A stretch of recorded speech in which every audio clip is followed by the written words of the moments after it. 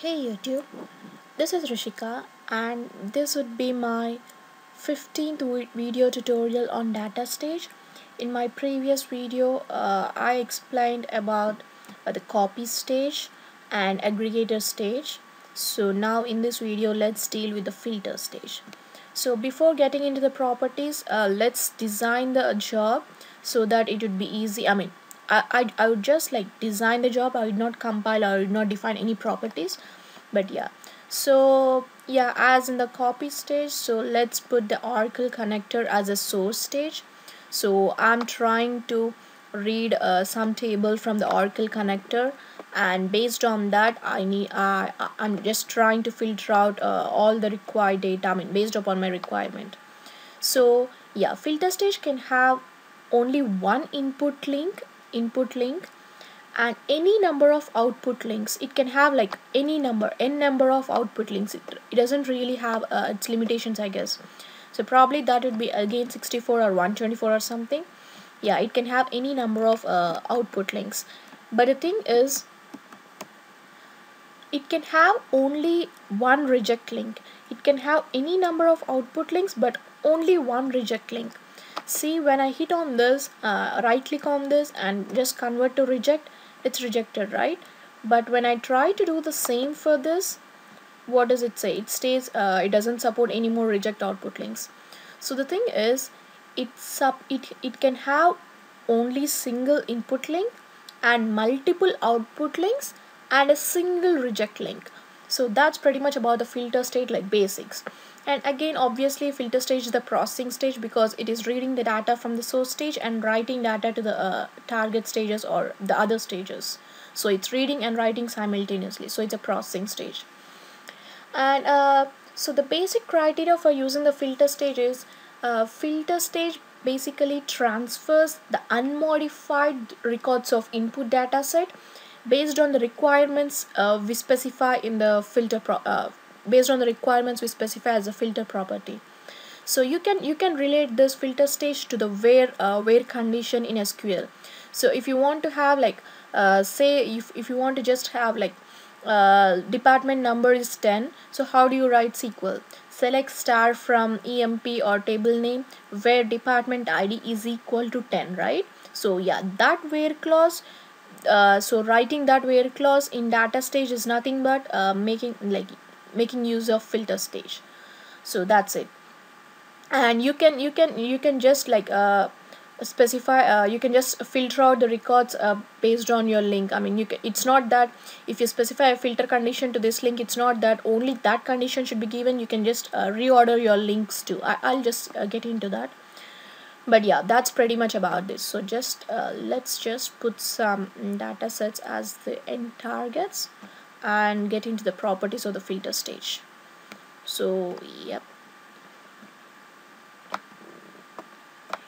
okay, we are good. So let me just drag it so that it be easy for us to see what are the reject links and what are the output links. Okay, now let's go into the filter properties. Okay, so yep, general nothing, and properties, yeah, where clause. See, again this blue thing is repeatable property and this yellow thing in the corner, on the bottom corner, represents that it has a sub property, right? So you can use that sub property or not, but yeah, it's saying that it has a sub property along with this condition. So where clause is just you're specifying a where statement that a row must satisfy in order to write to the output link which you have given. So you don't write where condition and all that. You just specify the column name.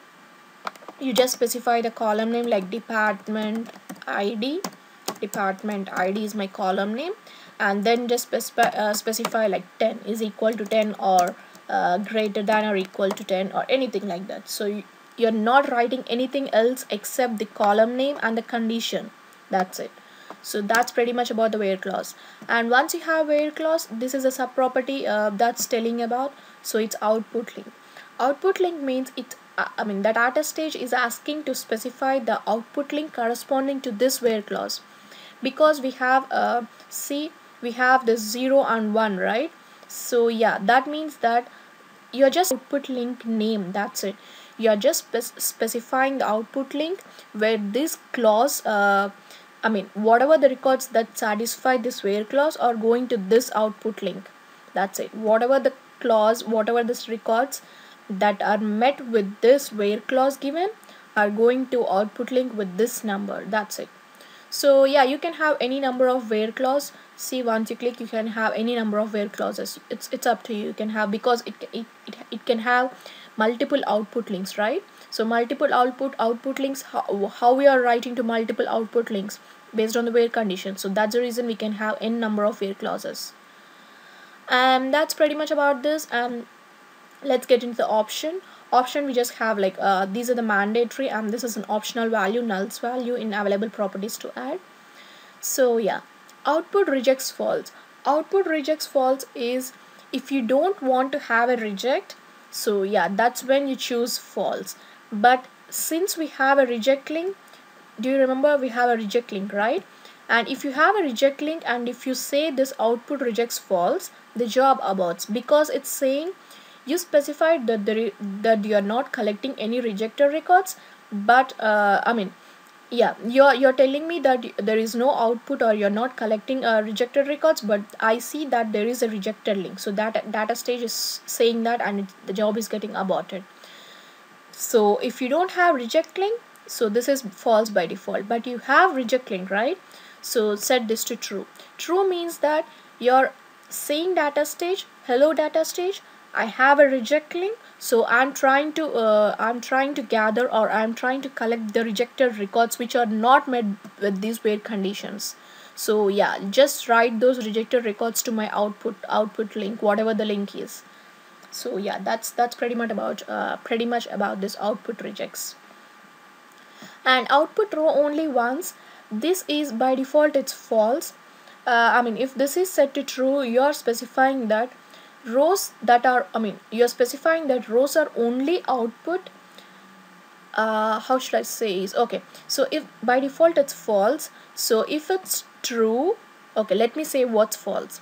False means it's saying that, okay, let me have like two different where clause. Okay, so false means it's saying you don't check with the two where clauses. Okay, so it's like okay, so let me say you have two where clauses. Okay, so false means you're asking that whatever these two where clauses are specifying, output will be based on these two where clauses. It means like yeah, it checks whether this where clause and this where clause both. And if it's set to true, it means that whatever the where clause we give in the first condition, only that is checked. That's it. So it's asking whether you want to check only the first where clause, and that record will not be checked again with the second where clause. But if it's set to false, yeah, it's gonna check with the first where clause and then second where clause too. So yeah, that's pretty much about this output row only false, only once. So yeah, it says right, output row only once. So false means we are not asking DataStage to output row only once. We are asking to verify the two where clauses or whatever, how many where clauses are there. If it's true, yeah, only once, right? So just check the first where clause, that's it, and don't really worry about any other where clauses that you see. So that's what we are telling. And the other thing is nulls value. This is an optional property. Nulls value is you're allowed to specify whether the null values which you have in your records are treated as greater than or lesser than values. That's it. It's pretty simple. So because where clause, right? So where clause, when you write like specific department ID is greater than or greater than equal to something, let's say 50.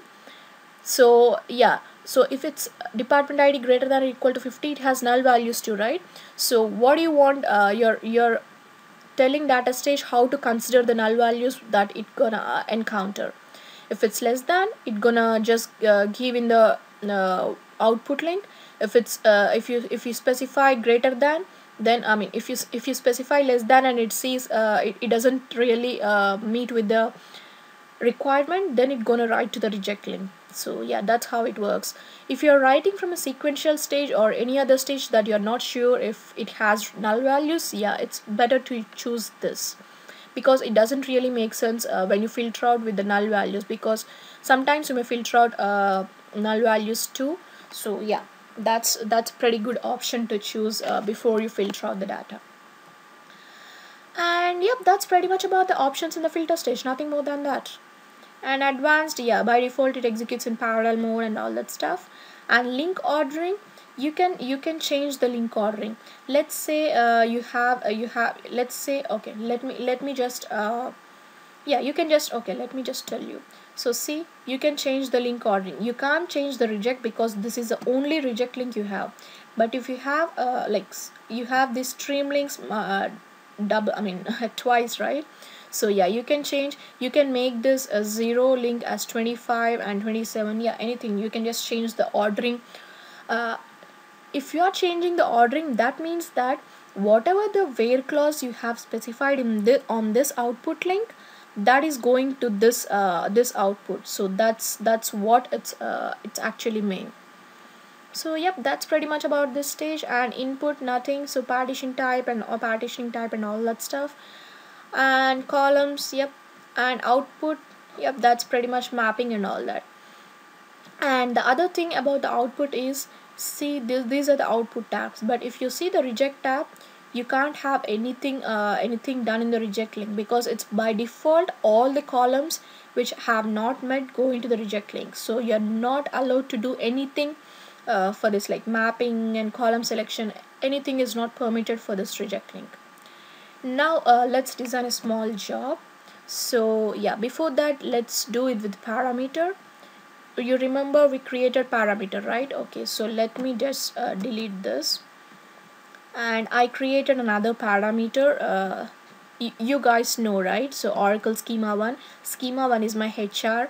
So yeah, that's pretty employee table is pretty big, so I just want to filter out the data on the bigger table rather than like just 3 records or 4 records.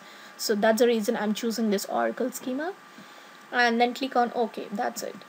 And now come here, come to your source stage, and just choose your parameters: server, username, and password. Yep. And obviously generate SQL at runtime is set to yes. And table name is employees, right? Employees. Okay. And let me just test my connection if that is successful. See, the username is HR. If you remember in the copy stage, username was Scott, right? This is same, Oracle is same, but the username has changed. So yep, that's pretty much about the thing, parameter set.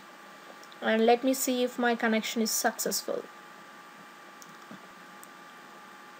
So yeah, my connection is successful. So now let me load the columns. I choose employees table, right? So let me just load the columns. Oh sorry, it's a plugin. So hr.employees is my table. So yeah, I'd like to proceed with all of them. So now let's check the data. Yep, see, so we have this data. Let me just maximize this. Okay, so this is our data. So what do we have? We have 10, 20, 30, 40 until 110 departments. Okay, so let's filter out based on this department and everything. So we are done with this source stage. Now let's come to the filter stage. So where clause, let me write something like salary is greater than 10,000. Let's see if anyone's salary is greater than 10,000. Okay, and yeah, let's make it a department ID is greater than, I mean, okay, department ID is less than or equal to, let's say, 40. Okay, so yeah, less than or equal to 40. So less than or equal to means even 40 is included in that, right? So whatever the departments which have 40 as a department number and less than the 40 department number are we are writing to another link. So that's our wait condition. Please saying null values are less than, right? So what does this less than mean? So what if So if any null values are seen in the salary column, it doesn't count because salary is less than, right? We are saying anything greater than 10,000.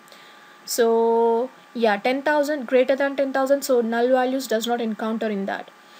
But when it comes to department, we are saying anything less than or equal to 40,000. So yeah, we are saying null values less than. So if any department ID has null, so that null value gonna show up in this department ID. And if you put null value greater than, then that value is gonna show up in the salary column. So that's how it works. So for now, let's leave it as such, output row only once we get the final data, we'll just see, and then later we'll see with output row only to, we'll change this to true. 25. So first link, right, output 0. So what is salary? So the first one contains salary greater than 10,000, and the other thing contains department ID less than or equal to 40. Okay, so now let's go to the input tab. Input tab, nothing, we have all the columns in there. Yeah, and the filter thing, output tab is important. So let me see. So what is the first thing? We gave salary, right? So let's check only that salary thing. Okay, and the other thing is department ID. So let's only drag these two columns so that we could just get a brief idea of how exactly the filter condition is working, right? So yeah, once you put everything, mapping columns automatically falls into place. And now we are going to other output tab. Now do the same thing, just the salary and the department. You can just map all the columns, but I'm like really concerned about these two because I just want to show how the filter condition works. So yep, and the reject link, obviously you don't have any mapping things, right? So yep, that's pretty much about this filter stage. And now let's give the path for the output files to write. So exds, let's overwrite all those things. I'm not gonna create a new files every time. So yep, and we already have those, right? So ex1.ds and then ex2.ds. okay, so these are the pretty much things which we need to give about. Okay, and let's now compile. Everything is in place, so let's now compile and then run the job. That's it. So yep, the job is successfully run. So let's now check the data in each of the filtered output. Okay, so the first one is, what did we give the first filter condition? Salary greater than 10,000, right? So yeah, salary greater than 10,000, everything which has salary greater than 10,000 should be in this first data set. Okay, so yep, see, here's our data, salary. So see, every salary is greater than 10,000, right? So every record is greater than 10,000. You don't worry about the departments, I'll check with that too. So yeah, see, every, and it's because we chose department ID, it's just giving the corresponding the department ID where the salary is greater than 10,000. That's it. So yep, the first where clause is successful, right? Okay, now let's go to the second one. So what's the second where clause? Second where clause is the department ID number, whatever is greater than less than or equal to 40, right? So yeah, the second where clause is department ID is less than or equal to 40. So whatever the department ID, and what did we say? Null, right? So we said null values as less than, right? So as I said, 40. So what are the values of departments that less than or equal to 40? Obviously null, because we specified that value. And see, 10, 20, 30. So whatever are in this, it's not really worrying about the salary because you don't see 10,000 here constantly. It's just worrying about this department. That's it. So see, so that's how it works. And all the other records whichever has salary less than whatever we say, like these two where clauses, are returned to this thing or returned to the third data set. That's it. So if you see this, it doesn't have any record which has like salary probably greater than 10,000, I guess, or department ID less than or equal to 40. So all the rejected records, like the two where clauses, whatever the reject records, it's writing to this thing, right? So yep, that's pretty much about this. Yep, that's pretty much about this. We said salary, okay, you might be wondering salary 10,000, but we didn't get this record. We said salary greater than 10,000. We didn't say salary greater than or equal to 10,000, right? So yep, that's pretty much so everything. So now just a little tricky thing. You see 107 rows, right? But on the whole, when we count these three, it should be 107. I mean, it must be 107, right? Because we have only 107 rows. But when we count this 83 plus 11 plus 15, it's gonna have 109 rows, right? Why is this? So where did we get 2 extra rows from, right? So you might be wondering about that. So now let's see what's happening. Okay, just let me just show you. So what's happening with this is, let me just view the data with this link. So if you remember, the second where clause is department ID is less than or equal to 40, right? So we are not really worrying about the salary, we are just worrying about the department ID, right? So yeah, so you see the salary, but if you are if you just observe salary, we have only two records which are greater than 10,000, which is our first where clause, right? So just remember this department ID 20 and department ID 30 and the corresponding salaries, which are 13,000 and 11,000 respectively. Okay, and now what we're gonna do is, let me just, so it doesn't make sense for us because it's 107 and it's writing 109, right? So now what's happening? So let's know what's happening. So let me just set it to true. So yeah, basically as I said just before starting in the starting of this video, setting true means it's only the row, the record, whatever the record it's checking, it meets for only one where condition. So that's it. If it matches with that where condition, then it's not really worrying about the other where conditions. So yeah, so the where clause is this, right? So where clause is department ID and less than or equal to 40. So yeah, so let me just now run this thing, and let's see how the record's gonna change now. So did you see here now? We have 15 and this 11 rows, this 11 rows changed to 9 rows, right? And 83. Now it makes 107 rows. So what did we do? We just made, we asked the filter stage to write the record only once, like only based on the one condition. So now let's check the data and see what's the difference from the previous data set and this output data set.